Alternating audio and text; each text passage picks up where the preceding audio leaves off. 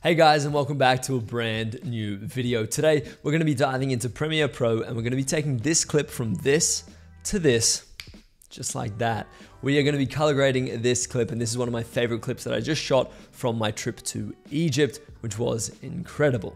Now, I know Premiere Pro color grading isn't the most advanced and it's not the easiest thing to do, but in today's video, I'm gonna be running you through my entire workflow from start to finish to hopefully break down and break through a few barriers for you. So without further ado, let's dive into Premiere Pro.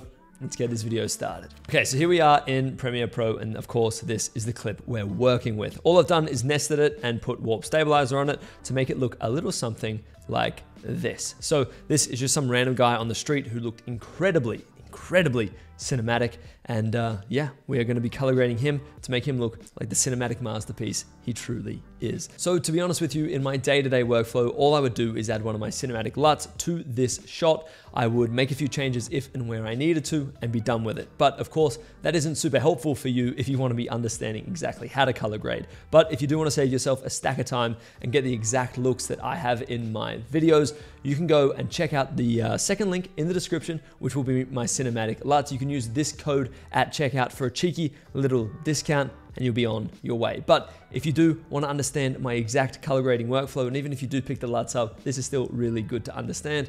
We're about to dive in. Okay, so first things first, of course, this was shot in log on my Canon R5C. Now, I'm not going to be using a conversion LUT here. I'm going to be doing pretty much the conversion myself. I'm going to make sure my screen is full brightness, as that can honestly be such a hindrance when you are color grading. So first things first, I'm going to open up my Lumetri scopes here, and this was pretty much nailed in regards to exposure. I've got nothing super high and I've got nothing super low to give us a really big range to start playing around with the contrast. So first things first, I'm going to be dropping those shadows and I'm going to be increasing these highlights. Now, I don't want to be increasing the highlights too much because I don't want here, here, or here on these little tins in the sky to be, clipping at all. So I'm pretty happy with where things are at. And then I'm just going to be increasing the contrast to push those out just a little bit more. So instantly we've gone from this to this. Things are looking a little bit more true to life. I think the temperature maybe just down ever so slightly, maybe increase, maybe down. I'm not sure. We might leave it for now and we might come back.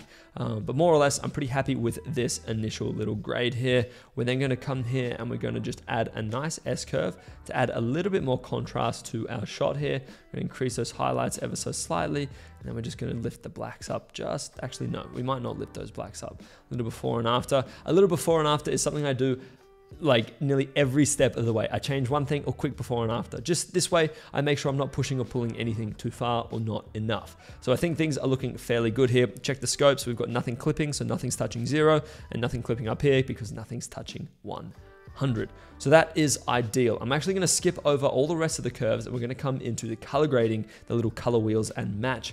For now, we're going to add some blue into the shadows, but not too much blue into the shadows. We're also going to add some blue into the highlights and maybe some orange into the midtones there. Turn that off, turn that back on. I'm not happy with this whatsoever. I don't know where I went wrong here. We might actually leave that, to be honest with you. We might jump back into the curves. All right. Let's go with the curves. Let's just go down it. I don't know. There's no need to make it more complicated. Let's just go down the little sequence that Premiere Pro has for us here. Okay, so first things first, I'm going to come into the yellows and we're going to desaturate that. I want to kind of take that away from the sky, and I also don't want it to be, I guess, anywhere else in any of these reflections in this tree back here. We're just going to desaturate and decrease them on a bit of a global scale, if you will. I think the oranges are more or less perfect where they're at, and I know there isn't much blue right now, but we're going to increase the blues just a little bit because we will want to add a little bit of blue here and there when we do end up, I guess, finishing this color grade. So with the hues, I'm pretty happy with how things are looking. I mean, the colors of this shot are more or less gorgeous. And also the luminance of all things. We are going to come into the luminance versus saturation. Now, this isn't something I do on all my clips, but I really just don't want the sky to be any color. So I'm going to click here. We're going to remove this one, and then I'm just going to drop this. So we're going to drop the saturation. And what that's going to do is it's just going to desaturate anything that is in this range. So this little range from here to here, it's going to desaturate it, which is ideal.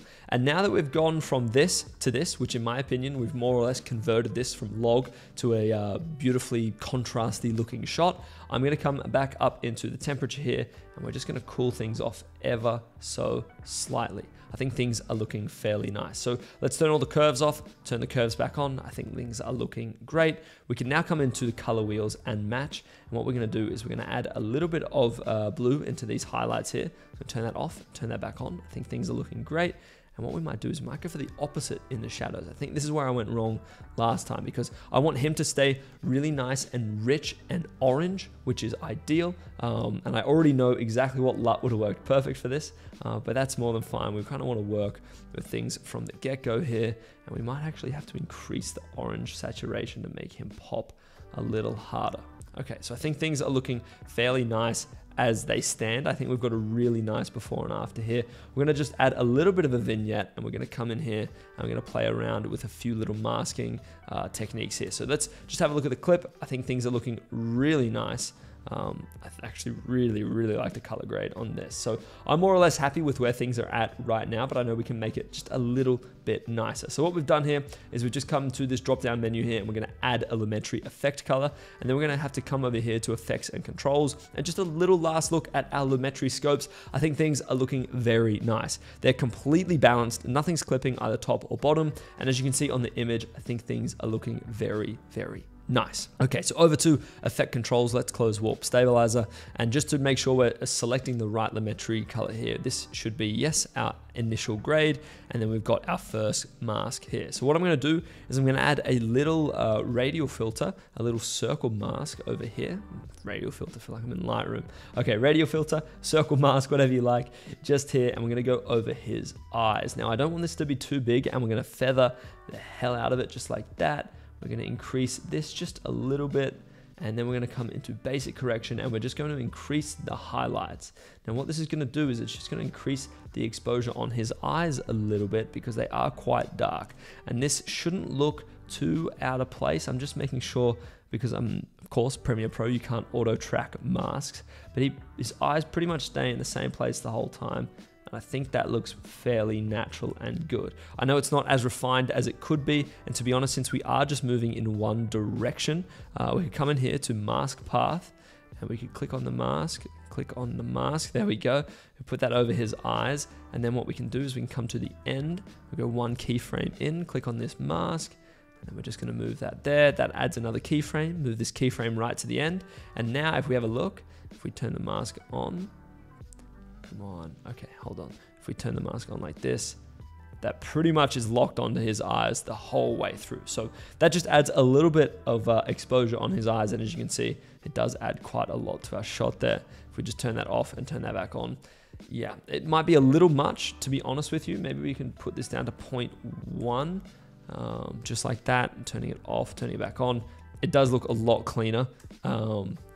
Yeah, I'm very happy with this. The light doesn't look unnatural, which is exactly what we don't want to do. We don't want to make an unnatural looking shot, but I think that mask was a huge success. So what we'll do here is we're going to add another Lumetri color effect like we did in the beginning. We're going to add another circle mask, and this time we're just going to go around his face, and we're actually going to be inverting it. So we're just going to make sure none of his skin tones, especially in his face, just on his hand, just here, touched, and then we're going to invert the mask, which now means we're selecting the outside of the radial filter, the circle mask, instead of the inside like we were last time. We're going to increase this feather even more, and then we're going to start dropping the temperature just a little bit. Now, nothing too crazy, and this should pretty much be on point the whole way.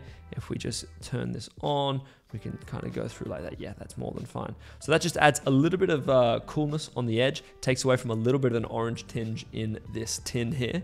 And more or less, guys, this is looking really good. I'm a huge fan of this shot. I think this is looking great. To be honest with you, what we might do, let's just have a look. Now, I know everything's color graded, so beware, because what I do in these cinematic LUTs, I already have the conversion baked in. So what we can do, if you're shooting with, let's say, Rec 709 already put on, if you're shooting with like S-Cinetone or something like that, this is the way that I would go about applying a LUT. So if we apply it, you can see it's just way too much, but this is just more or less gonna give us a nice look. We're just gonna dial the intensity right back. And as you can see, it just adds a little bit more of a stylized touch. But if we turned this off and then we double click like this, we're pretty much already where we want it to be. Of course, we might need to increase the highlights here, and we've got all the other masks added on here. So I wouldn't worry too much about what it looks like right now. We're just gonna dial back the intensity ever so slightly.